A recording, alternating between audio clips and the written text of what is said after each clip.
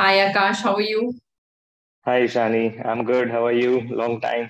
Long time. So Yeah. Akash, good to see you again. So Yeah. let's start by understanding your educational background. What education background? I have seen your resume, and I think after we met at Ivy, you have done another set of courses, Yeah. It right? was kind of So life changing event, you can say. yes. So tell us, what is your educational background and what all certifications or things that you've added to your resume. Yeah, sure. So, my education, if I talk about my educational background, I was a commerce student, and after that, I have done diploma in finance, accounting, tally, and all. At that, after my education, I was in a totally different industry. I was in gems and jewelry, but yeah, there also I was supporting accounts, finance, and some part of marketing also. Mm-hmm. So I quit that industry in 2017, something 2017 December, and I joined Ivy after that because I think that industry I was not getting stable as I had expected. So Mm-hmm. I needed a single table kind of job, single proper working hours kind of job, and that was not getting possible in that industry. So one of my very close friends suggested me to do data science course because I have interest. I had interest in computers from a very beginning.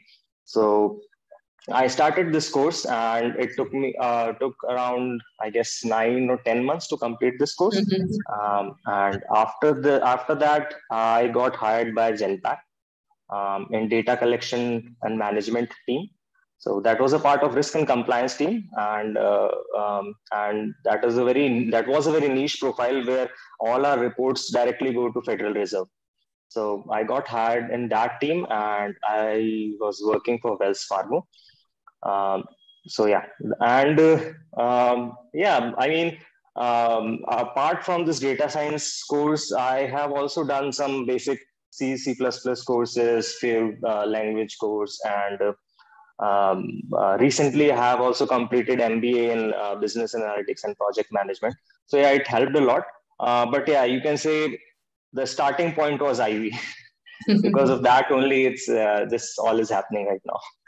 So tell me one thing, like a lot of people ask me this question that if I'm from a commerce background, is analytic meant for me? How difficult was that transition for you? Was it very difficult or you could understand, yeah, it's a part of the industry, it's just you getting Mm, equipped with the tools?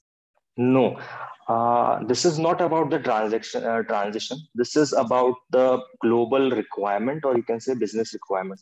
So in Genpact, I took a few interviews for some candidates, and nowadays the trend is like that. If you are a CA, then it's okay. Mm-hmm. But if you just have done some MBA or you are just a graduate, then nobody is interested if you don't know computers or if you don't know the basic skills. Right now, like when I was interviewing, I was always interested in the people who know little bit about coding, who know little bit Mm-hmm. about at least SQL, or who know what are Excel basic formulas and Mm-hmm. VBA, because in most of the businesses now VBA macros have been introduced, and even if you are not a VBA code developer, then at least you should know if the codes breaks out, how you can fix it. At least this much understanding you should have. All right. Otherwise it would be a waste of time for a company to, then they have to create tickets and all, then separate IT Mm-hmm. team will come. So that's why generally nowadays the trend is shifting. Most of the hirers, recruiters seeks the profile which are dynamic. Right. So Yeah. tools are becoming important in the profile, not just Yes. the typical Exactly. profiles anymore. Yeah. All right. Even in the curriculum of CA now they are adding these basic things. Yes. So I think yes. Excel is already there, and I think Yeah. R or Python also got introduced. Excel was already Yeah. there. Maybe from this year. Maybe from this year. Yes. I'm not sure what things have been introduced, but yeah, last year they were planning something, but I'm not sure what happened. What is getting introduced, right? Yeah. So tell me about your journey at Ivy. Like, what programs helped you, what modules helped you to create a base in analytics industry that you can see that, I did that, let's say 3 years back, but today also those concepts are coming handy to me in my work. If you say like each and everything what I have learned in Ivy is helpful. Even right now, when people see your resume, the recruiters don't expect that you should know everything. You should know Python, you should know R, you should know SAS. They expect you should know at least two things, but you have a basic understanding of rest. So that was the basic intent at that point of time also. In Genpact, when I got hired, they need to know how much understanding I have in SAS and SQL, because in operations also we were creating the reports using SAS. Okay. Yeah. So they needed to know like how comfortable and how familiar I am with SAS. So that was the thing. I think in financial industry, still SAS is the go-to tool, more or less. Like SAS otherwise, you is a don't hear go-to. the word SAS too much these days. No. Each and every bank still Banks. use SAS.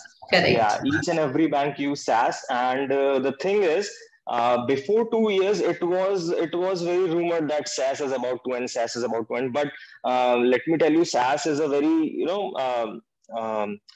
secured kind of tool, and they had switched to Python, but ultimately they found out like Python is not that secure as SAS is. So again, everything is moving back to SAS. That's what I felt, because before 2 years I was not getting anything on SAS perspective, but yeah, still now again the openings for SAS are open. Oh yes, Python and all being a open source, that's a basic problem in its security. Where SAS being licensed is better security on the data, and data same is with precious. Tableau also. Yes. Same with Tableau also. Generally, banks prefer Tableau over Power BI because of the security reasons. Security reasons. Yeah. Definitely. All right, just tell me, Aakash, like when you were preparing for your first job, how did you, what was the preparation like? What did you focus on? Did you focus on case studies or just the conceptual questions? How did it go? So in each and every interview, the first question was why you want to change the industry. And I already told you the same reason I gave to them also. Second thing, they come on like what all you have done as a part of data science. Then I used to tell them each and every project, like multivariate, MLRM and logistic regression, time series, random forest, what all projects we have done as a part of Ivy. And the same things, obviously I was not having the experience, but I have mentioned all the projects in my CV. And I have also mentioned like this project I have done using SAS, this project I have done using R, so on.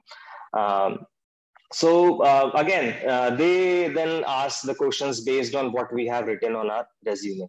And generally recruiters don't ask the questions which are out of your resume, but yeah, if they have any specific requirement, then of course they will ask. But yeah, generally they ask whatever you have written in your resume. So I used to I had taken out the printout of the material that Ivy had given to me. So based on that, I create notes. I'm still having a habit of marking all that stuff again and again, underlining all those things which are important. So that's how I prepared.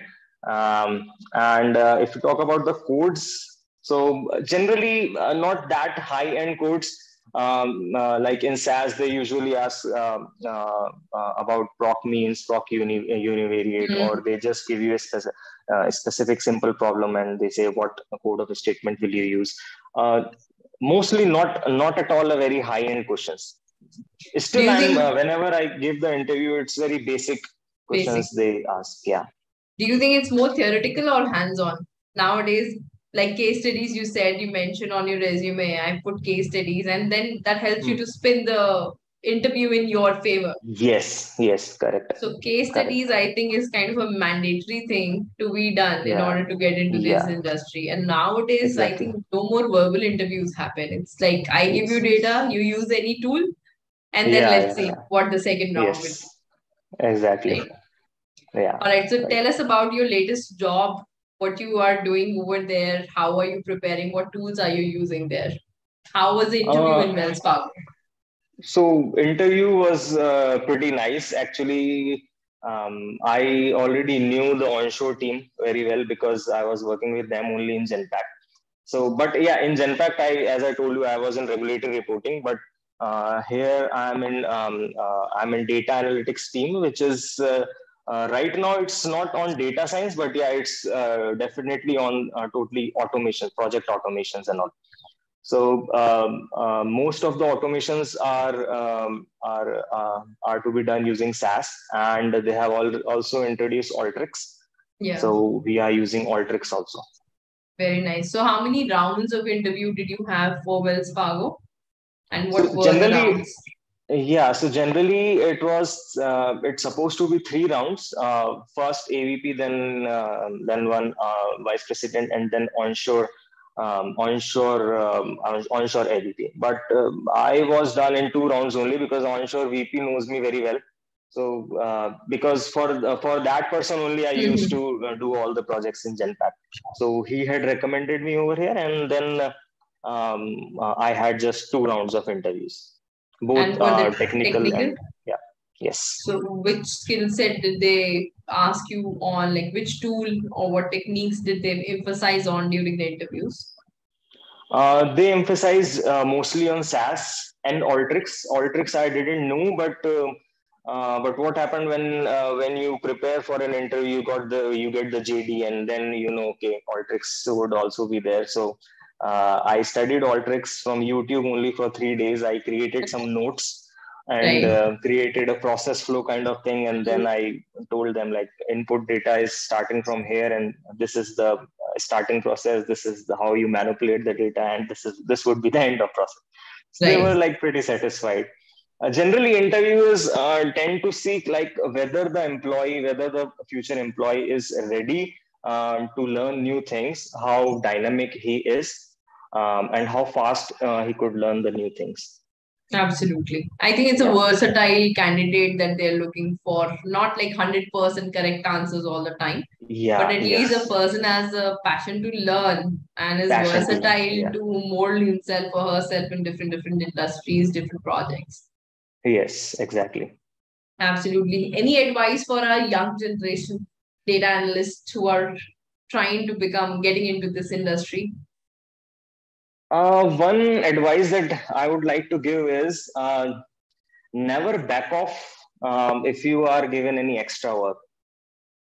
You like the young analysts need to understand that if they are getting any extra work, then of course indirectly or directly they would be recognized somewhere. Like in my Right. case, automation was never my agenda, never, it was never into my production, but I did that. So that's the basic reason I'm in Wells Fargo. And I believe that if you take on extra work, it's like a good learning curve in the first few Yes, years. And yes, whenever you correct. go for your next job, I think that gives you a lot of mileage. Not Yeah, only from which company you come, but what work you are doing in the company in that yeah, duration of time matters a lot. So yeah, definitely good advice, not just yes, to stick to your job role that was given initially. Try to experiment and try yes, to take on new projects, new work, new softwares. Like you said, yeah, Alteryx was on exactly. the go 3 hour YouTube videos and you were done. Yeah. So Absolutely. nowadays, the young generation have a mentality like we are getting paid this much only. Why should we work for more hours, or why should we take any extra work? We are not getting paid for this. It's not about what you are getting paid and how much you are getting paid. It's about what you will learn. So this Absolutely. is this is what I believe, and this should be the mindset of each and every person who's working in corporate or anywhere. I mean, Yes, yes, absolutely. I agree with you. All right. Thank you, Akash, for your time. And I know no problem. I caught Anytime. you on a work day. So thank you so much It's once totally again okay. to connect No, with it's us. my pleasure. It's my pleasure to connect with you guys again. Thanks a All lot. right. Thanks to Ivy team once again. Thank you, Akash. Take care. See you. Bye Thanks, bye. Akshan. Yeah, see you. Bye.